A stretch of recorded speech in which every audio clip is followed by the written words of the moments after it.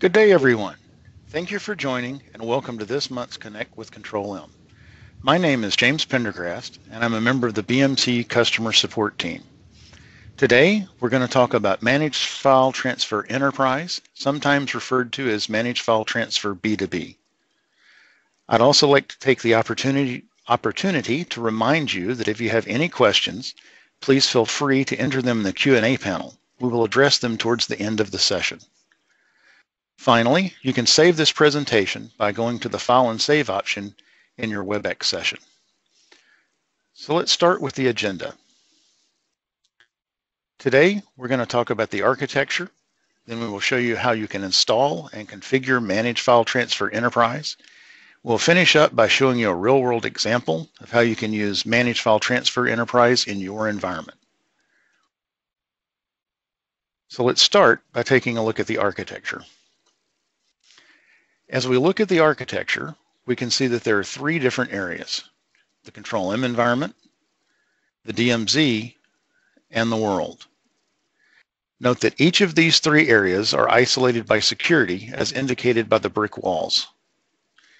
The Control-M environment is your internal environment where all the job processing takes place. The new component introduced with Managed File Transfer Enterprise is the Hub. The Hub is the FTP server used by Managed File Transfer Enterprise to transfer files. The DMZ is where the new file exchange component, also referred to as the gateway, exists. External customers connect to this component through a web-based browser or standard FTP client. No files are stored on the file exchange component. They are all stored on the Hub. The world represents external users who will be sending and receiving files. So let's move on to the demo, where I'll show you how you can install and configure Managed File Transfer Enterprise in your environment. So we've already installed Enterprise Manager Update 001, which is required. We also installed the Managed File Transfer B2B installation in Enterprise Manager. These activate the MFT button and the Configuration Manager. In order to save time for the demo, we already installed these components. For more information on the installation process, please see the install guide. So that now that we have the prerequisites installed, we can start the installation of the file exchange component or gateway. Then we can add the users. If you remember the architecture slides, this is the component that was in the DMZ in the orange box in the middle. So let's log into our file exchange machine and install the software. So I've already downloaded and extracted the installation software. And we run setup.sh to install.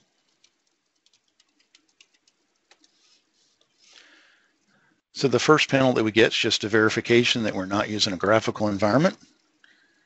Answer yes to that. The next thing that we get is the license agreement, and we always want to review and accept the license agreement.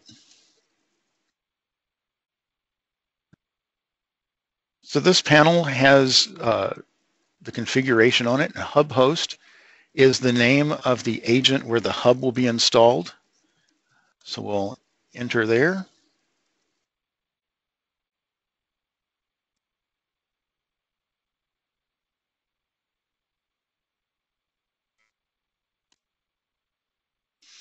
All right, and the second item is the hub port, 7443. We'll leave that one the same. The third item that we need to enter today is the authentication password. This is a password that we'll be using again later. Make sure that you save this off.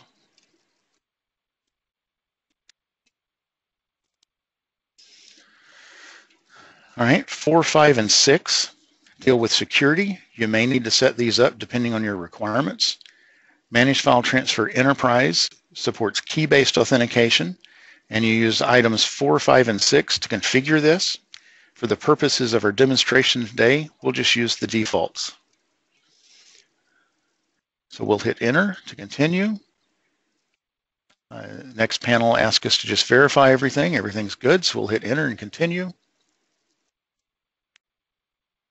So Shouldn't take but a minute or two for this to run. And while the installer is running, I wanted to mention a few things. I wanted to remind you that before you do this install, you need to install the Enterprise Manager Update 001, and also make sure that you saved off the password. We'll need it later.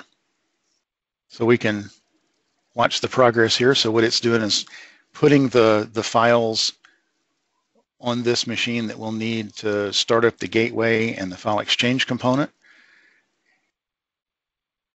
And then once this is done, we'll need to go to the configuration manager and define this component over there. And as soon as this completes, I'll show you the file structure over here. Not a whole lot to the file structure because we don't store files on this machine. We just have the software installed.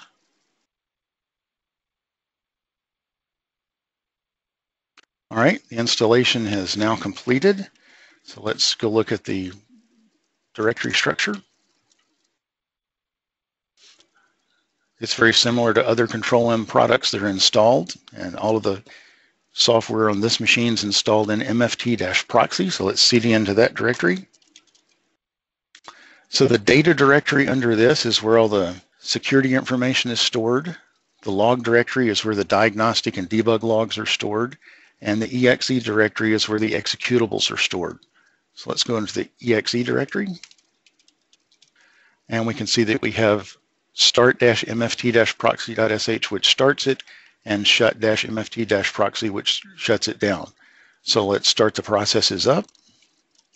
All right, I would suggest putting the startup and shutdown into your machine configuration for when the machine restarts. So now that we have the install completed and running, we need to configure the hub in the Control-M configuration manager. So let's go to the configuration manager and get that completed. Where the configuration is done is there's a new button. It's under Manage, MFT B2B. So we'll select that. And this is the new interface for Managed File Transfer Enterprise. And this is where all the management and configuration is done for Managed File Transfer Enterprise. So let's add a hub. Since we don't have anything defined, the first field is the agent name where the hub will be running. We'll leave that the same. Gateway authentication password. This is the password that we entered a few minutes ago when we set up installed the gateway. We'll enter that in. The domain name. This is the name of the machine where we installed the software. All right, and the company name. So this is where we put our company name. So today will be Cuthbert Brothers, and Acme provides products that we use and sell. And every week, Acme sends a catalog to Cuthbert Brothers. Once we receive the catalog is processed, and then a confirmation email is sent to Acme. So let's put our company name in here. And the contact at our company is Matthew. Now, one thing to note, the company name and the contact information is what appears to the outside world. And it'll also appear on the splash screen when you log in. And if the customer end user has any problems or needs support, this is the information that he can send to. So let's create this. So it's now building the site. In the background, it's setting up communication between the hub and the gateway and enabling the Managed File Transfer Enterprise. So now that we have the hub created, we need to add the users and the folders so that they'll have some place to log in and store information. So we'll select the users. And so we'll add our first user. So this is the user at Acme that will be uploading files to us. So we have the contact information for that, and it's Bob Smith at Acme. We'll enter his. We will assign him a password. My mistake. As you can see, you cannot use special characters. And one thing I'd like to mention, you cannot use spaces either, so we had to do Bob_Smith. We will assign him a password. The next field is the SSH public key. This is where you'd enter the public key for SSH secure communications. We're not using that today, so we will leave that blank. Email, we put Bob Smith's email in there. All right, phone number is optional. And the last field is company name. And Bob works for Acme, as we've said. All right, so we'll save this. So now that we have a user created, we need to create some space for the user. So we'll go to virtual folders. We'll add our first folder. So the virtual folder name, we need to give it a name. And once again, it can't have spaces, it can have underscores. So we'll relate it back to the company name. We'll call it Acme folder. The next two fields, the size limit and retention time. Size limit by default is 100 gig and retention time is 24 hours. These parameters can be changed. And this helps the product self-manage the size in the files. So once you reach 100 gig, it'll stop transfers. And once you reach 24 hours, it'll start deleting files older than that. These parameters can be changed to fit your requirements. So authorize external users, select that. So we need to add Bob to this folder so he'll have permission. So we simply type the first letter of his name and we'll get a drop down. The next field that I'd like to show you is the send email notification to external users when a new file arrives. What this means is when it's selected from internal, if you transfer into the folder structure a file, it will send an email back to Bob Smith at his email address, which we entered earlier, and let him know that a file has arrived that he needs to come pick up. So let's hit save. So we now have Managed File Transfer Enterprise installed and a user created, and files can be transferred. So let's take a minute to look at a real-world example. So external customers share information through the file exchange component, and I'll show you the web-based interface, and we'll take a look at some jobs that process the information. So let's open up our web browser. So I will now be switching to the role of Bob Smith from Acme.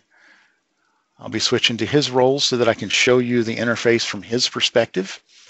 We open the file exchange interface, and the background's a little light, but you can see that the company name that we set in there, Cuthbert Brothers, is prominently displayed so that the users know where they're logging into. So let's log in as Bob.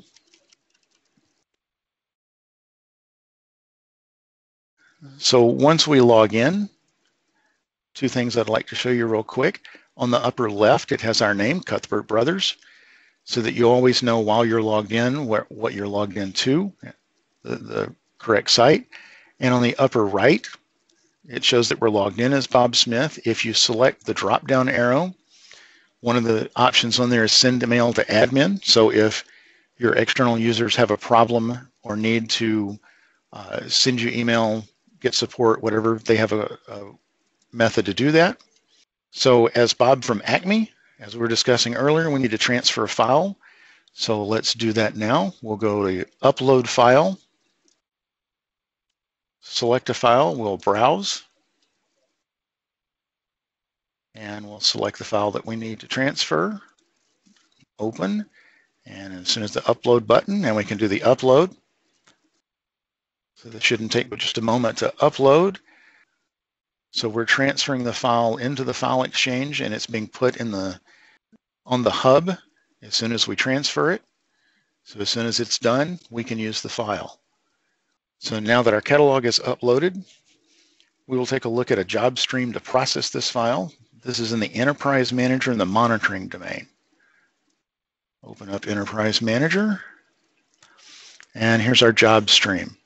And we can see by the times of the jobs that they just ran. The first job that we had was watching for the file to arrive.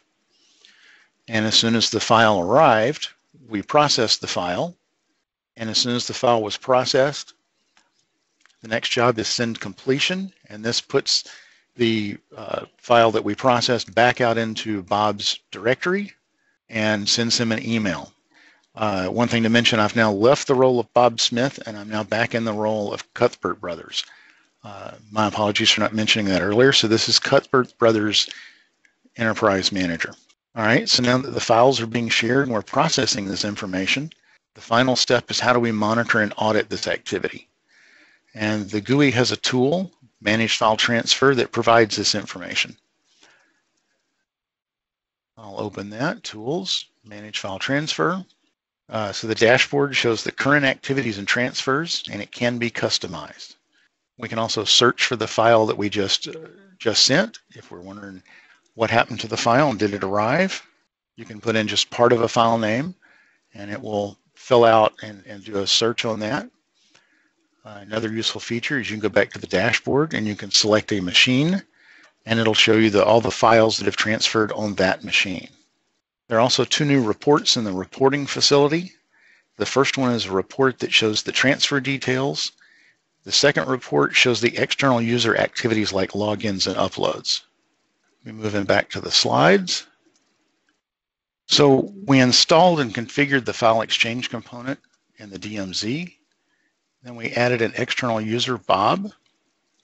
As Bob, we uploaded a file using the web-based client, and that file was then processed by Control-M, and Bob was notified of its completion. Thank you for taking time out of your day to attend.